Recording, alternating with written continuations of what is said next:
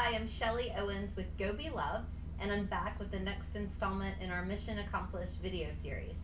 So up to this point, I think this video series has been pretty light, and I'm afraid that today might be the first time that I really step on someone's toes.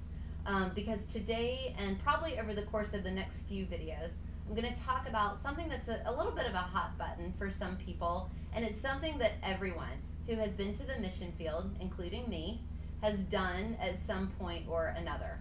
So starting today, we're going to talk about handouts on the mission field. And by handouts, I mean literally anything that you pack in your suitcase and carry over to the mission field with the intention of handing it out for free to someone who is not a Westerner. And we can probably all agree that American mission teams are pretty famous for this practice, for showing up in a majority world country with our checked luggage and our carry-on baggage and everything we've got just chock full of stuff that we intend to give away while we're on the mission field.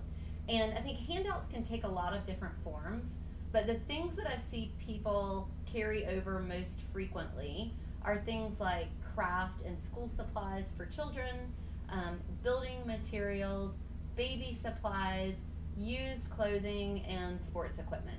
And those are the things that I feel like I see people bring most often. Now, do not get me wrong. I think that this practice is pretty much always well-intentioned. I don't think anyone packs a 50-pound crate and carries it across the ocean with impure motives.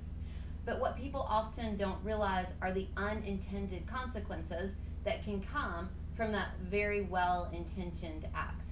So I'll jump right in by saying that I think people are often shocked on their first mission trip when they arrive in this majority world country with all this stuff that they've packed and carried over, and they realize, I could have bought all of this stuff right here in this country. Things like school supplies and building materials, those are all available for purchase in every country where Go Be Love sends mission teams. So whenever possible, we want our mission teams to purchase supplies that they need in the country that they're going to, and in doing that, they'll support the local economy. And not just that, it's just a generally more sustainable ministry practice to acquire the materials that you need for ministry locally. If you're always having to bring materials in order to execute your ministry, then you're creating this cycle of dependency, and you're not moving towards sustainability, but more towards a model of dependence, and there's really no end game for that. So the other side of this coin is that we have the ability, when we constantly bring free things into a majority world country and hand them out, we have the ability to destroy local industry. And you have to think in terms of big picture here.